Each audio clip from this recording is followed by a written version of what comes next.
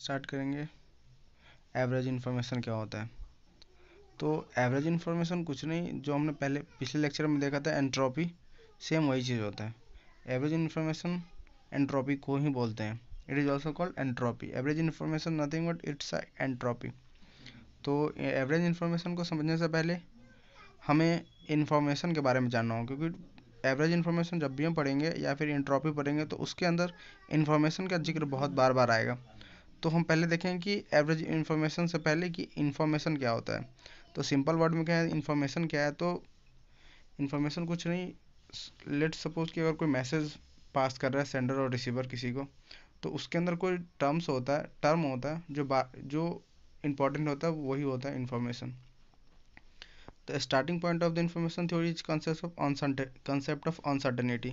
Means information जो है वो रिलेटेड है अनसर्टेनिटी से।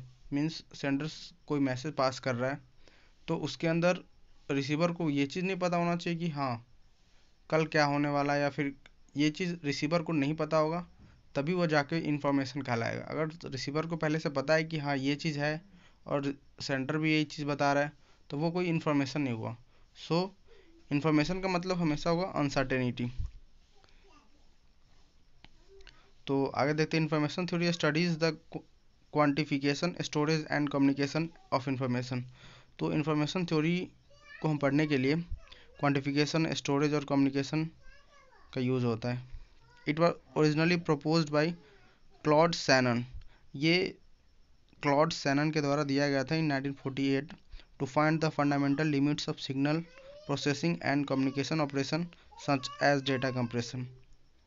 ओके, तो इन्फॉर्मेशन थ्योरी जो दिया गया था वो क्लॉड सैनन के द्वारा 1948 में दिया गया था, to find the fundamental limits of signal processing and communication operation such as data compression.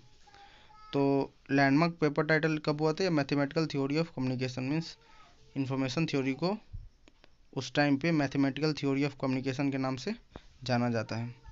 तो इन्फॉर्मेशन को देखने के लिए उससे पहले हम और जान लें कि इन्फॉर्मेशन कितने प्रकार के होते हैं, इन्फॉर्मेशन में क्या क्या चीज़ होता है। उसके बाद हम average information, entropy and self information देखेंगे। तो देख लेते हैं कि इन्फॉर्मेशन कितने प्रकार के होते हैं। तो इन्फॉर्मेशन थ्योरी दो प्रकार के होते हैं, एक होता है सेल्फ इन्फॉर्मेशन और दूसरा होता है एंट्रोपी, जिसे हम एवरेज इन्फॉर्मेशन भी कहते हैं। तो इन्फॉर्मेशन थ्योरी का यूज़ क्या है। इन्फॉर्मेशन थ्योरी का यूज़ होता है लॉसलेस डेटा कंप्रेशन टेक्निक में, यानी कि use in development of lossless data compression technique. Information theory दो टाइप्स के होते हैं, one is self information and another is entropy, that is also called average information. तो सेल्फ इन्फॉर्मेशन क्या होगा और कब होगा, जब सेंडर कोई मैसेज पास करता है रिसीवर को। तो लेट सपोज कि सेंडर ने मैसेज पास किया tomorrow is Sunday. Means receiver को ये पता है कि कल संडे है, तो इसके अंदर कोई मैसेज नहीं हुआ। There is know message in there is no information in this message, so this is not a message, so this is called a self information, means this is a self information। और जब sender कोई message pass करेगा receiver को, लेकिन उसके अंदर कोई uncertainty होगी, तब जाके वह कहलाएगा एवरेज इन्फॉर्मेशन या फिर एंट्रोपी। मीन्स सेंडर ने कोई मैसेज पास किया, तो बोला tomorrow will be rain, means कल बारिश होगी। तो ये रिसीवर को पूरा पता नहीं है कि हाँ कल रेन होगी या फिर नहीं होगी। तो क्या होगा कि there is some uncertainty in this message, so this is a average information और entropy. Increases as the amount of uncertainty regarding the message becomes greater. Means the amount of information conveyed bye a message increase. Means the information का जो amount है वो increase हो जाता है जब उस मैसेज के बारे में अनसर्टेनिटी जितना से जितना ज़्यादा हो। मीन्स जब किसी भी मैसेज के बारे में अनसर्टेनिटी जितना ज़्यादा से ज़्यादा होगा, वह मैसेज उतना ज़्यादा ईजिली कन्वे होगा और अमाउंट ऑफ इंफॉर्मेशन उसमें ज़्यादा होगा। And next, the more it is known about the message the source will produce, the less the uncertainty and less the information conveyed. Means जितना the more it is known about the message, मतलब message के बारे में जितना पता होगा उसमें uncertainty जितना कम होगा, वो मैसेज लेस देन उसमें इंफॉर्मेशन कम होगा। मीन्स जब जब कभी भी मैसेज के बारे में ज़्यादा से ज़्यादा पता होगा और अनसर्टिनिटी उसमें कम होगा तो वह इन्फॉर्मेशन बहुत कम कहलाएगा। Let us define an event as an occurrence which can result one of the many possible outcomes.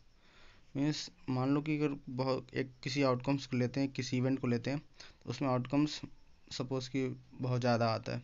जैसे किसी डाइस को हम उछालते हैं तो क्या होता है कि उसमें अनसर्टेनिटी होती है, एक आ सकता है कि दो आ सकता है कि तीन आएगा कि चार आएगा, तो अनसर्टेनिटी ज़्यादा होता है। तो हमें क्या होता है कि मैसेज के बारे में पता नहीं होता एग्जैक्टली कि क्या आने वाला है, तो हमें पता तब चलेगा जब वो इवेंट अकर हो जाएगा, तब हमें मैसेज के बारे में पता चलेगा।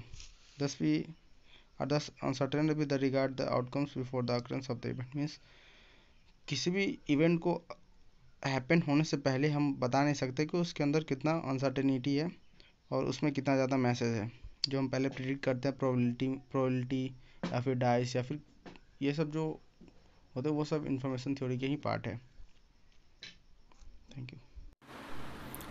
नाइट आउट स्टडी चैनल को सब्सक्राइब करें और बेल आइकन प्रेस करें